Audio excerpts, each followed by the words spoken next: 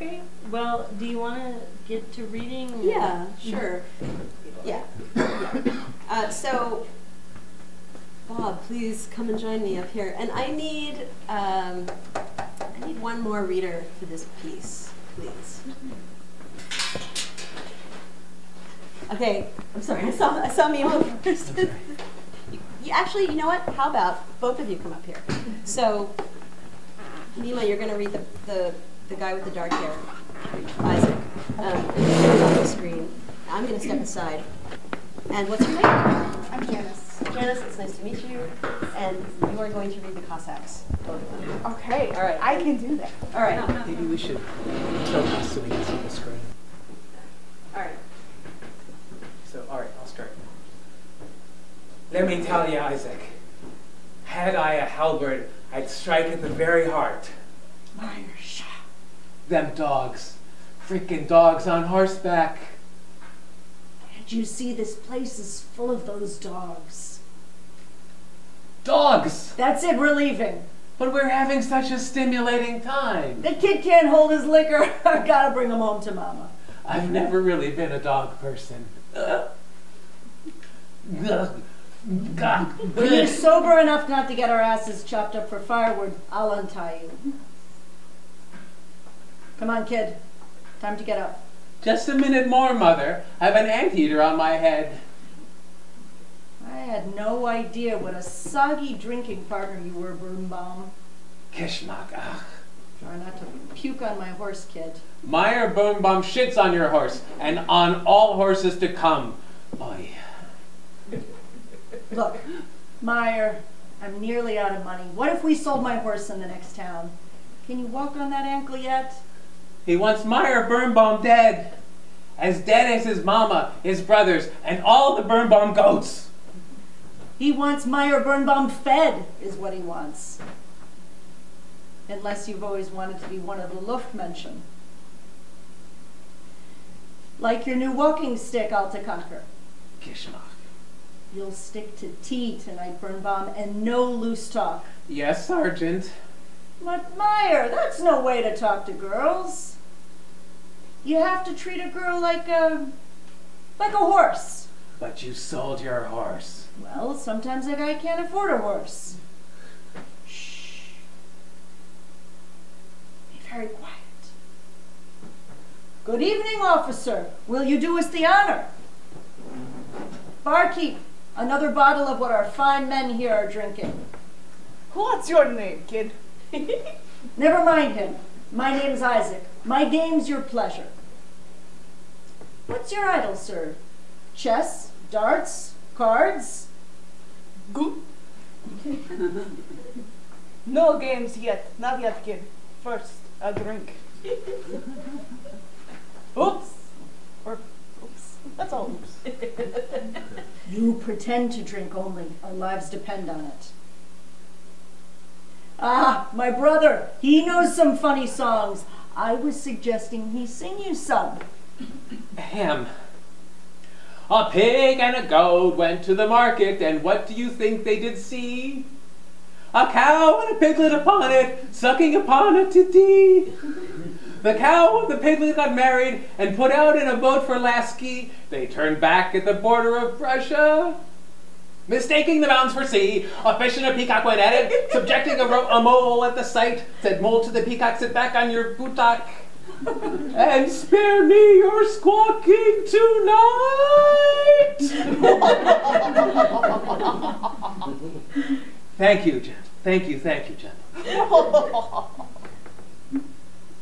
So, what are you, a couple of kids doing in these parts? Oh, a bit of this, a bit of that. Show me where it is. Show you where what is, sir? The gold. The gold. Surely you've got some. Oh, barkeep. Hey, you're pretty generous for a Jew.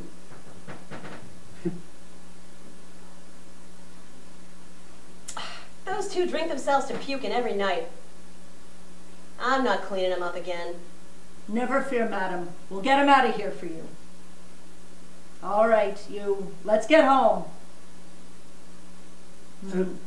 So now what do we do with them? Let me see your shoes. Ha, I see why you've been such a crutch. Take us off. That's the end of that. After that, they argued.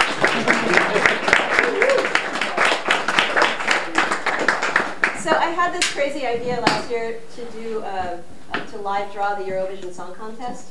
So now I'm going to take you to a completely different and totally unserious place. I like making very serious work, but I also really like the Eurovision Song Contest because it's ridiculous. Does anybody not know what the Eurovision Song Contest is? Okay, so for you guys, it's a song contest in Europe, although non-European, there are some non-European countries that enter it, and I think it's kind of replaced war. I should talk to a European about that, but if you ever want to have a really good time, go to YouTube and type in Eurovision and then pick a year. The 70s are very fertile, the 80s are pretty great too. The 50s are very staid. The 60s start to loosen up, and then by the 70s they're bonkers. And I did not even show some of the stuff that I really love in this. When I got to the live drawing part though, so I did this pre-game that I'm going to read you, and then I'm going to read you some of the live drawing, not the whole thing. I realized it's actually not the semifinals and the finals that are really funny and crazy. It's the tryouts where all the crazy stuff happens. And then that stuff, the good stuff, the fun stuff gets weeded out. Try looking for it yourself. It's really great. You're going to encounter some amazing human expression. That's all I can say. My fellow Americans, I invite you to join me on a journey of discovery. Of questionable folkloric anthems. Cream and butter tastes so good. Slavic Girls, Poland, 2014. Bombastic ballads delivered by gorgeous drag queens. Rise like a phoenix! Conchita Wurst, oh she's awesome. I love her. Austria, 2014. She's 100% professional. Yes. The So Lame It's Meta. Eurovision, Eurovision. Telex, Belgium. Le Papa. I'll sing this one. Oh, that's the song. Apologies Sorry. to anybody who grew up in Europe. No, you know what? I'm not. This is a terrible song. I can't do justice to this. That is a guy dressed as a penguin in a sequin costume and the lyrics of the song. It was a more innocent time. Whatever the hell this is. What's that? Can you please sing it? Lippa penguin, lippa penguin, lippa penguin, lippa penguin, sont oui sur la banquise. But you have to imagine this, two people singing it together, and there's a guy in a penguin suit, and there's a full orchestra with a conductor, and they're doing duet choreography, and they're wearing matching satin jumpsuits with bow ties. And if you sing this or even mention this to any French-speaking person who was old enough to see this on TV or hear it, I guess, on the radio, they'll be disgusted. Like, they'll beg you to stop. Yeah.